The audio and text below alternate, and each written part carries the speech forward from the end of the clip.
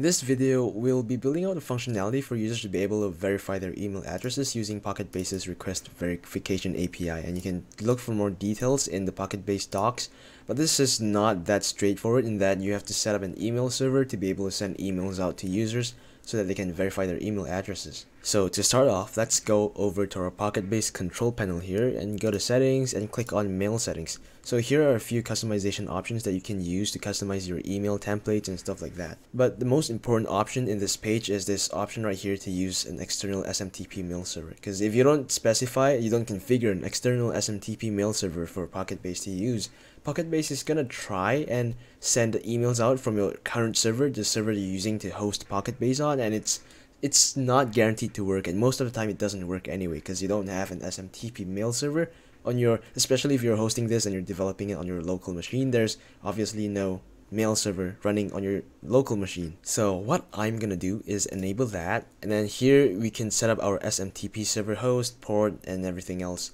So there are a few external SMTP mail server providers out there that you can use, and some of them you can use for free. There's like a free tier, a free number of emails that you can send before they start charging you.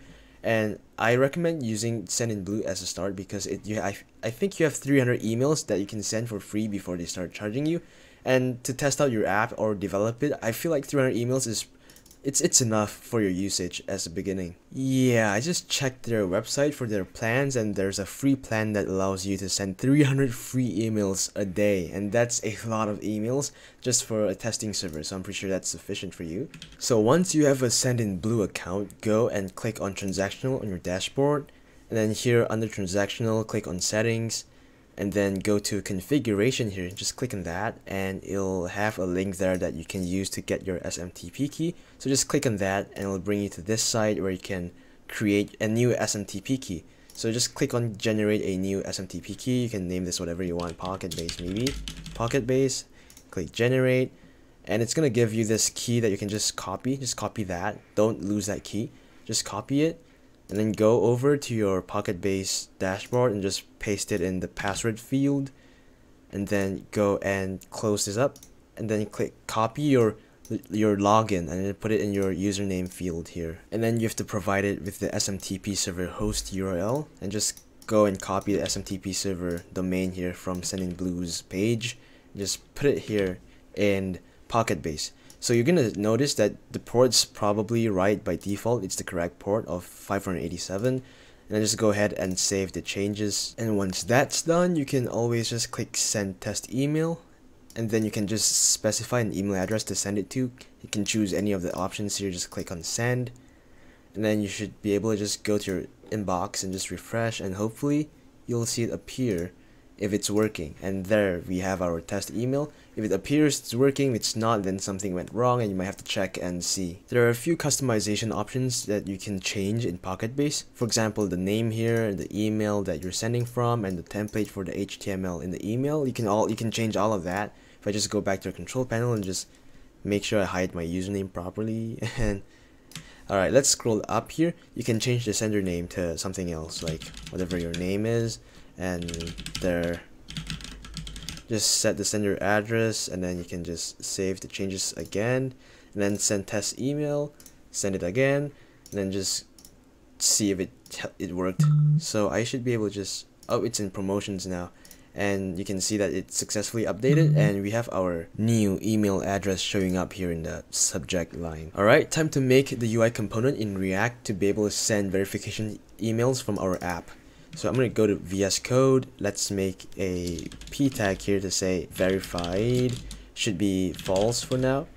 It looks like that. We can refactor our code here just to make it a little neater. Components. I'm going to put auth inside of components. And then we should have to update this to components/auth. See if everything still works. So in PocketBase, there are two different types of collections. There's a standard normal collections that you'll use to store data, and then there's an auth collection type that you can use to store auth tables. So this is an example here of an auth table. By default, PocketBase has a collection called users, and it's an auth collection, and auth collections have this field, this field called verified, and that's the field we can use to query if a row, a user, is verified or not. And because the verified column is just like any other column in PocketBase collection tables, you can query the value of this column just like how you would query the value for any other columns in PocketBase. And there's the code for that in the view record section of the PocketBase Docs, and the code is here, but I'm just going to guide you through it, and we can just make our own hook for the functionality to detect if we're verified or not. So let's make a hook here called useVerified.js. Export default function useVerified, and then let us go and use effect. I will also preemptively make a state variable here called isVerified, set isVerified, and then useState of false. We'll import useState from React. Then here let's return isVerified to the hook, which we can get from our auth component. So let us go ahead and do const isVerified equals to useVerified, and then here instead of hard coding false, we can do isVerified. Now that's gonna be a boolean. It's gonna either be true or false, and we can't just throw that into the HTML, so we have to do toString. And then here in our use effect hook, let us just write an asynchronous function, async function check verified. And in this function, I'm gonna just copy this here and just paste it. And here, instead of record 1, let's rename this to user data. PB, we have to import that, so import PB. And then here, instead of the collections posts, we use the users collection and then record ID. So let's get a user ID. So const ID equals to pb.authStore.model.id, and just put that here, ID. And we can get rid of the optional options here. So we're just passing the ID here into the get1 method, and then we can go ahead and just set isVerified. So remember that here we're actually getting all the user data, all of the emails, the avatar, profile picture, URL, all of the unnecessary things that we don't need. So we can just extract the user data.verified field and just set that to state. Now just for understanding purposes, I'm going to log that to the console. I'm going to log the entire user data object so you can just read what this code is actually doing. And now what we have is a function definition inside of the use effect hook, and this function isn't being executed, so we have to go ahead and call it if we are logged in. This is basically just if we're logged in. I can just refactor the code and just take that out. Const is logged in equals to this. So if we're logged in, then we just want to check if it's verified on or not, because we can't do this function if we're not logged in yet, because the ID will be undefined. AuthStore.model is undefined when we're not logged in, so we always want to make sure we only run this function if we're logged in. And now we can just go back to the auth here, the auth component, and then we have isVerified. We can just, yeah, everything should work. If I go back to my browser and just refresh, you can see that it says verified is false. And then we logged this to the console. It has all of the user properties. We have avatar, collection ID, blah blah blah, email. So that's our email. And then we have our verified here, false. Let's come back to the code here and make a conditional button here that says if we're not verified. So if not verified, we want to make a button appear, and this button is going to be called send verification email, and that should appear. To trigger a verification email request in PocketBase, there's this method you can call called request verification. I'm just going to take this entire thing, and you can always put that in your auth component here in the UI as well, but I prefer to have the functionality code separated into the hooks. So here we have our useVerified hook, right? We can just go ahead and just make another async function request verification, and it takes in an email. So this is the email that we want to verify, or rather we can just do const email equals to pb.authStore.model.email, and then I'm gonna just do const response equals to await pb.collection.users.request verification, and then let's put the email in here. So if the response is true, which means if it succeeded, we'll just alert the user and tell them verification email sent, check your inbox and just save that, and then we can include request verification in our return object as well. So that way we can destructure request verification and then just go to our button here. Yep, and then do on click equals to request verification.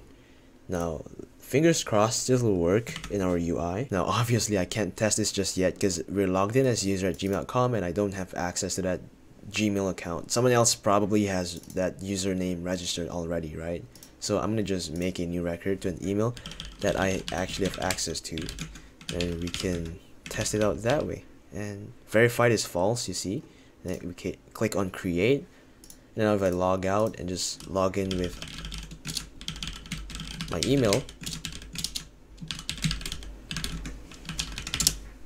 and then let's click on send verification email, we get the alert that says verification email sent. I'm gonna go to my inbox and just refresh this. Look, we get our verification email and that's working. So I'm gonna open that up and just copy the link to the verify button and just paste it in my browser here. Let's just paste this here and just click enter, and it says successfully verified email address. So if I went back here and refresh the page, you can see verified is now true.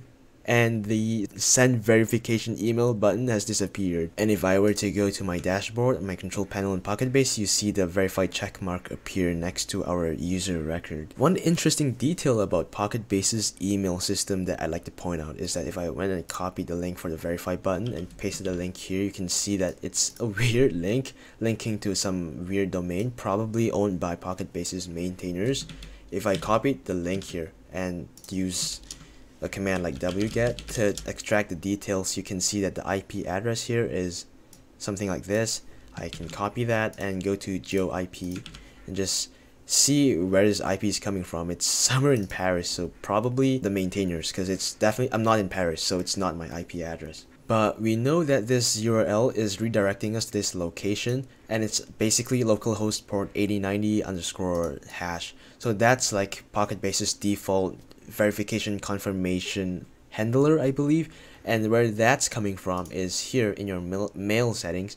In your default verification email template, you can change your action URL, and that's pretty much matching up with whatever is outputted here in our location. And so what that means is that if you don't want to use PocketBase's default confirm verification handler, you can use something like React Router or Next.js and make a custom route, and you can do something like confirmation and /token, or you can do some parameters here like token equals to token, and you can get that token and just manually confirm your user's verification status using this .confirm verification method here, and you can just pass the token in there.